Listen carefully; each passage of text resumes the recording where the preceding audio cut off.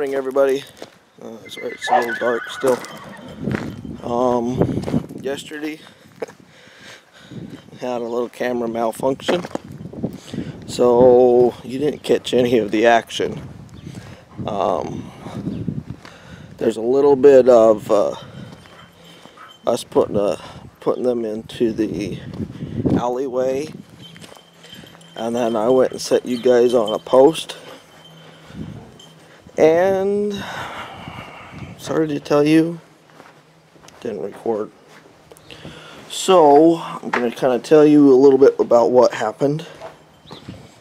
So our wild cow, Mabel, yeah, we had to, so she was almost up into the head catch on our squeeze chute, and she backed out. On my alleyway, I'm gonna have to fix that because I don't have any backstops. I'll put some pictures in the film here so you can actually see what they look like. But I'm gonna have to do that to fix my alleyway so she doesn't go all the way back to the back. We broke chains. So I have chains on all of my gates, and the first time she hit it, she broke the clevis, and then we got that fixed, and then the next time they hit it, they broke the latch. They broke this, and then they broke the clevis part. This one's actually got a chain on it for the clevis, but the other one's just it's kind of a weak metal, but it works a little better. She got back up here to the front. I'll show you what she bent. We got her up here. So her nose was in here, she was halfway in, and so we shut this gate. Well, this gate is supposed to come all the way across, and when it came across, but this chain was stuck in here, and so she bent that out. So when it hits, it moves more than what it's supposed to. We had to cut the bottom, the belting off, because it was rubbing on the ground. If you can tell, right here, it's a little bit wider. She bowed that out completely. I know these are only like 10-foot panels, but I'm going to have to put uprights like what's right here. This is an upright. I'm going to have to put them every 5 feet, so one's going to have to be here with a stop back here, and then one upright here. Just kind of give it more stability. I might have to put one more back here in this 12-foot section, but that was our adventure. And for me, I was kind of being like a little kid, getting in there trying to push her up there.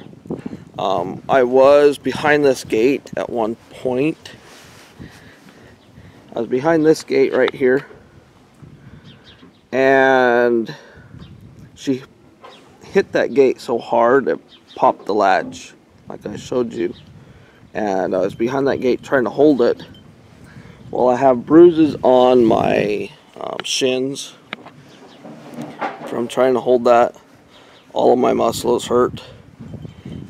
She pushed me, so Lily was standing back here in the corner. There's a gate right here in this alley that shuts. Lily was standing back here, and she pushed me all the way back into a corner where all I had to do to get out was crawl over top of her and basically stand on top like, you know, like a bull rider, stand on top. So that was our adventure yesterday. And then we moved bales of hay around. There's a new stack of bales of hay right there. We moved them from right here over to there. We slid this one over. I brought in a whole bunch more for the cows. You know, a whole bunch more feed. I wish the sun would come out today and dry us out. So, looks like the calves are having fun with Trigger over here.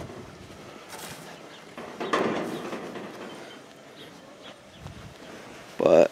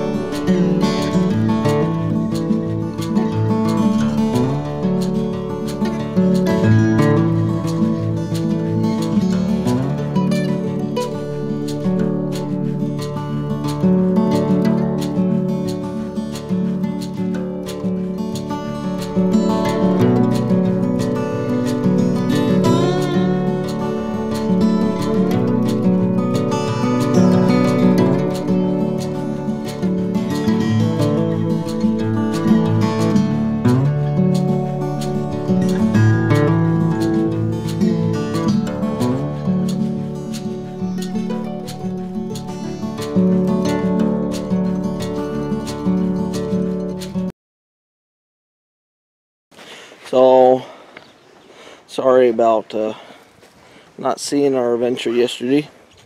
I am going to get that fixed though. Thinking about getting a camera guy. He'll come out and film us. Or just put you on a tripod. Make sure you're all set up. Maybe get a GoPro and then a tripod so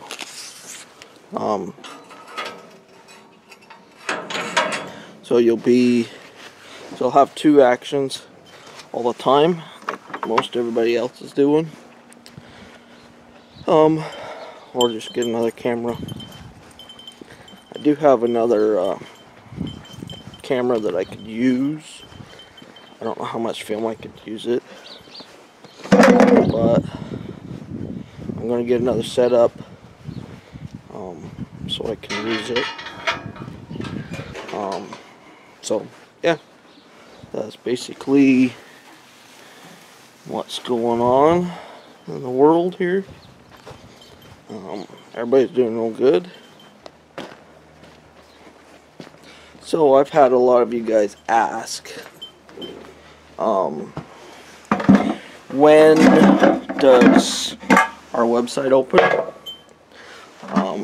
Our website opens on April 1st, April Fool's Day. Now I will be taking just orders. I won't have anything ready until end of end of May or end of June. Now I'm just doing orders, so things like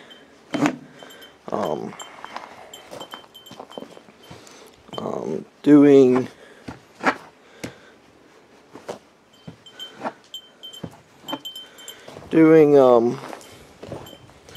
full beef, half beef, quarter. I'm just getting everything planned so I can get an idea of how many animals I'll need to finish out. I've got at least 2 that are, almost ready to be. They're finished, but they're almost ready. Prices are the same as they were last year.